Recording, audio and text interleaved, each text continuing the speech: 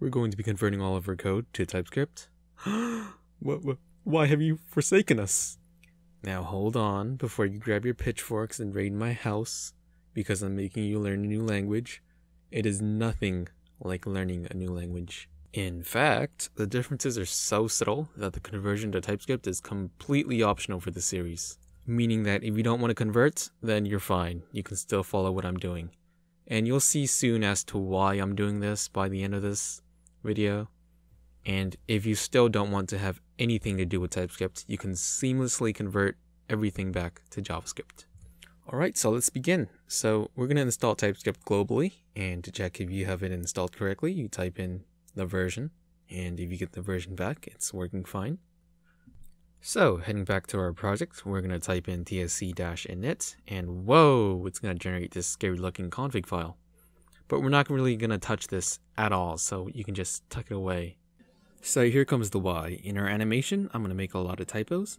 So the frame rate's going to default to 24, it's not going to repeat, and it's going to run through the entire sprite sheet frames. Now, instead of crashing or telling us that we made a typo, it's going to run fine. There's nothing in the console log that's helping us. No problems whatsoever.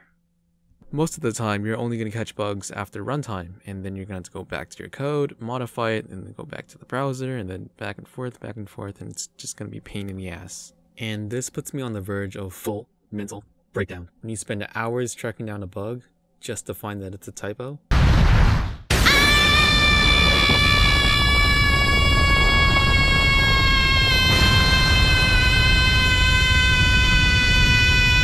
And that's not the only thing. So it can help you with this keyword, it can check for null and undefined, and etc.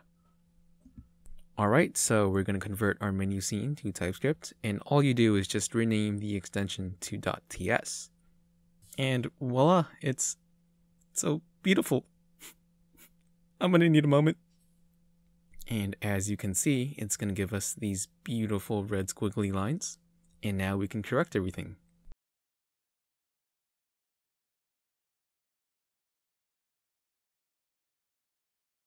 And now, to convert the entire project, we can just rename every JS file to .ts.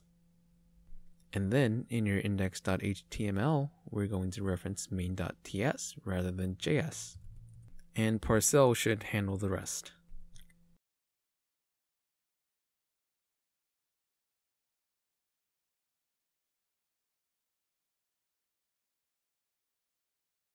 Now onwards to the refactoring. This .scene.start takes in a key of a scene, and it should be passed an object, but we can pass in a string and it works just fine. So to get TypeScript to shed up, we're going to pass in the correct type, but we're not going to use this at all, and it's an optional parameter, so I'm just going to remove it. And another area where TypeScript shines is the callback function. So we're going to listen to a load event, and that fires whenever a file is individually done loading.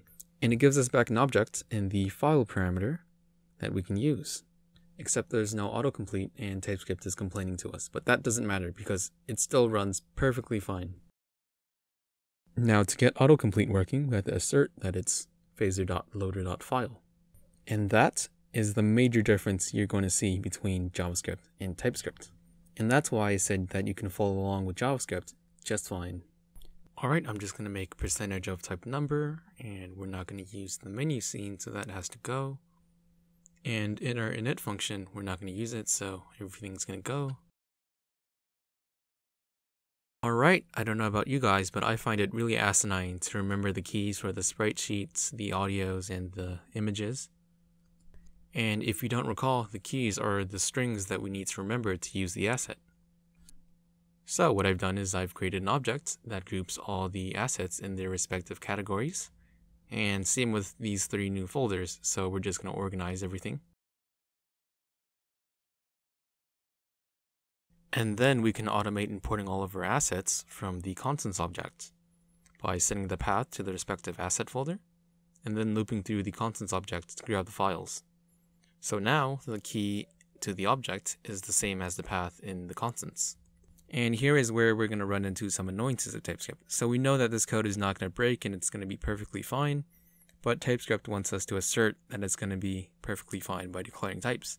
And sometimes that's pretty asinine to do, so don't be afraid to ignore any TypeScript errors, and if it bothers you, just type a tsignore comment and it should go away.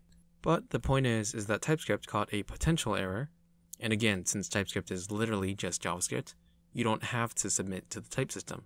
You can just ignore TypeScript and you're back to your old dynamic JavaScript. The problem for me, of course, is that JavaScript is just too dynamic, and TypeScript restores balance to the world and saves me a lot of time.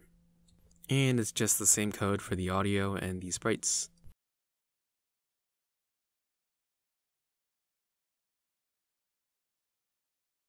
Except for load sprite, because it takes in a frame configuration object, which, if you don't remember, it's the frame height and width.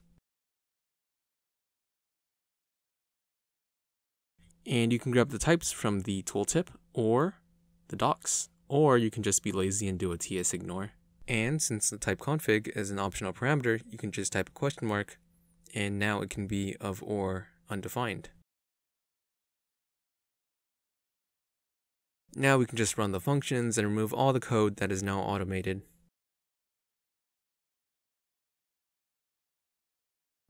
And if you get these green triangle square things, that means something went wrong with the creating or the loading. And I forgot to remove the manual loading for the audio, so I'm just going to do that. Now in our menu scene where we use the keys, we can just rely on the autocomplete. And this personally just saves me a lot of time because I'm having another project where I have over 100 sprites and assets.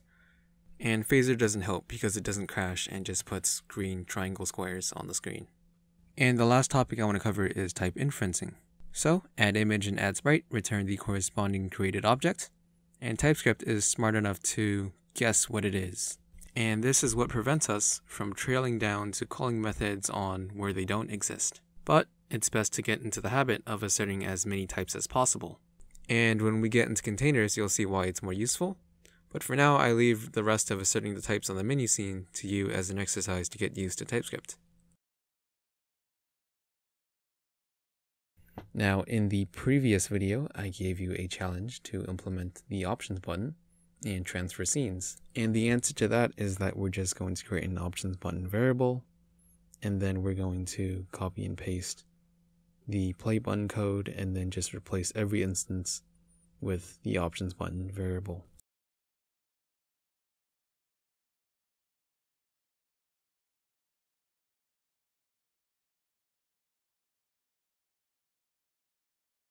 And then we're going to remove the annoying console.logs. And then for the options button, we're going to launch a scene in parallel, but we haven't created that scene yet, so I'm just going to comment it out.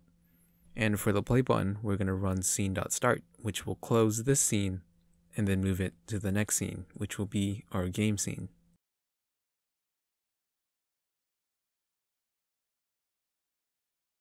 Still don't want to convert to TypeScript? Well, you can go to the tsconfig, set the target to 2015, set the module to 2015, and then the out directory to a js-source folder.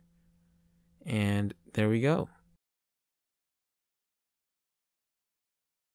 All the code that I've written is completely converted to JavaScript.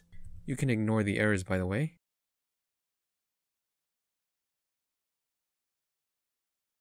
And all you have to do now is to point parcel at the main.js file. Anyways, thanks for watching. I know I haven't taken the best approach to certain things, but we'll correct them along the way.